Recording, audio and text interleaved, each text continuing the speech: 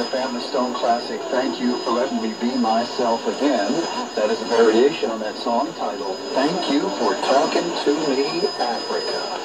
That is Stephen Bernstein's Millennial Territory Orchestra from the album MTO Plays Live. Now let's go back to the early 1990s for a performance of the classic Rodgers and Hart song, Where or When?